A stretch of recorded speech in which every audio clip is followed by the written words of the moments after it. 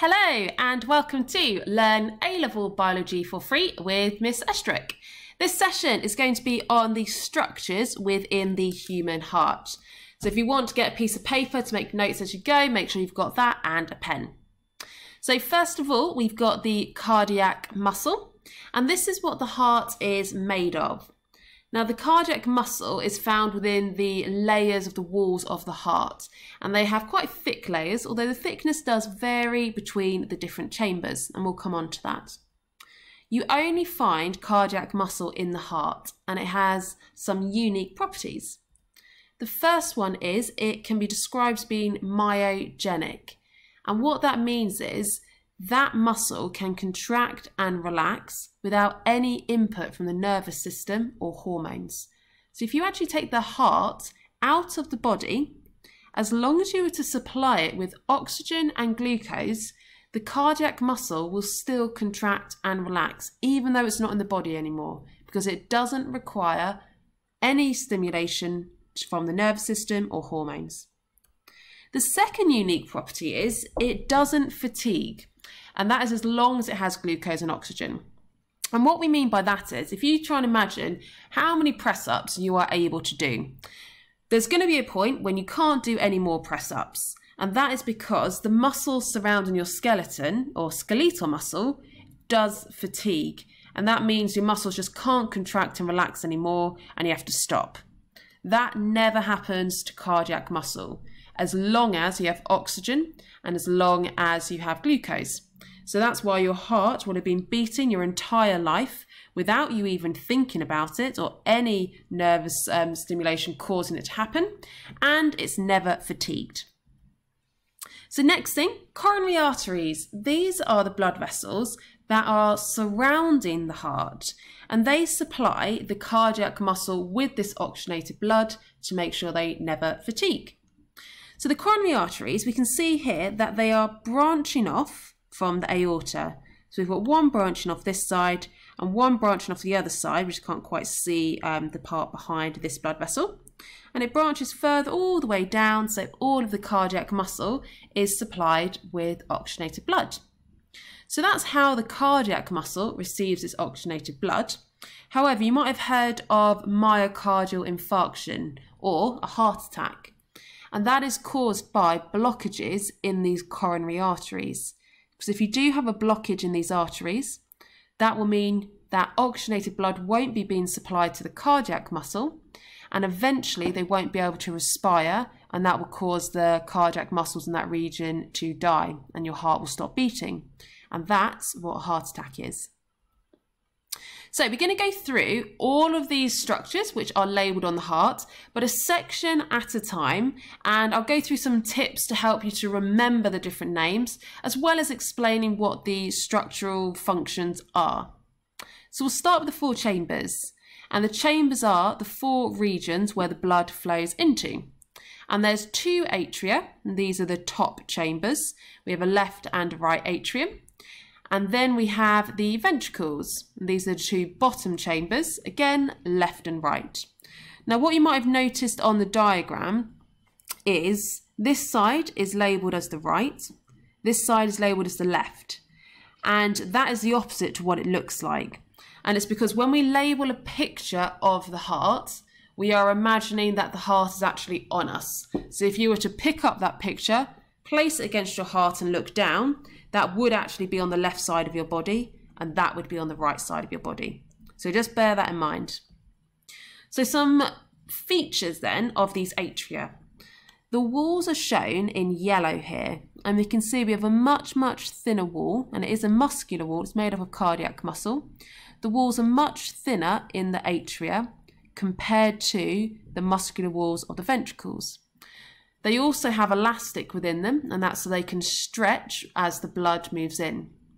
Now, they don't need much muscle because they only need to be able to contract to push the blood down into the ventricles, which is a very short distance, and it's going down with gravity.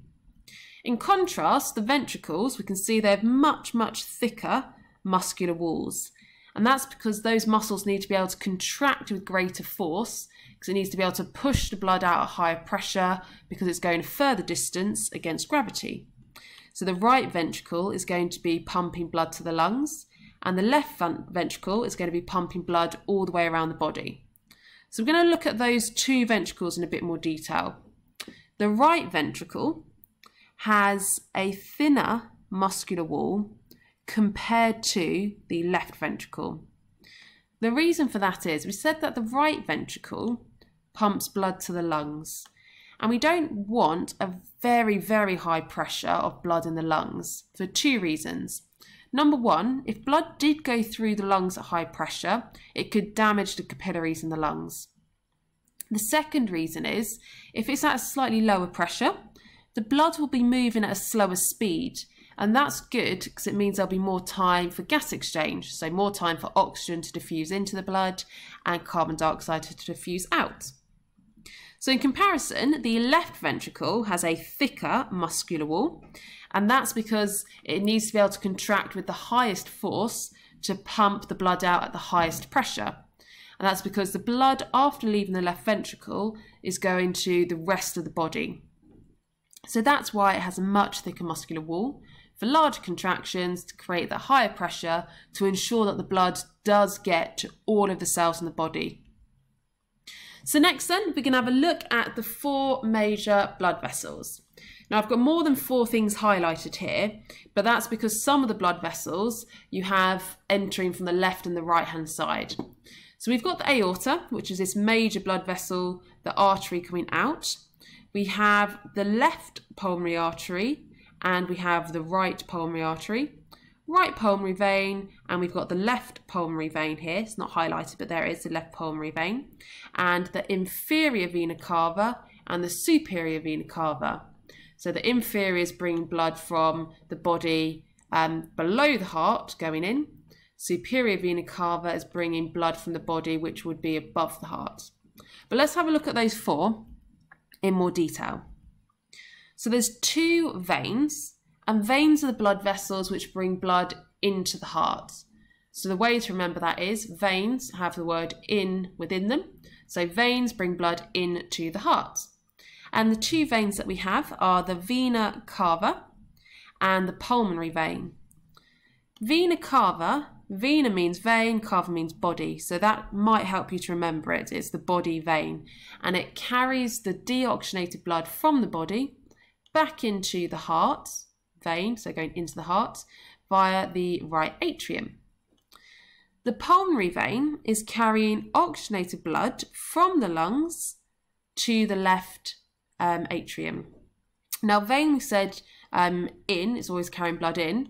Whenever you see the word pulmonary, that means it's a blood vessel that is attached to the lungs. So as soon as you see pulmonary, you know it is attached to the lungs. So this is attached to the lungs and it's a vein. It's carrying blood from the lungs into the heart. So then we have our two arteries, and arteries begin with A away. So it's carrying blood away from the heart. We have the pulmonary artery, and that, as we said, pulmonary always means it's attached to the lungs. And if it's A away, it's an artery, it's carrying blood away from the heart to the lungs.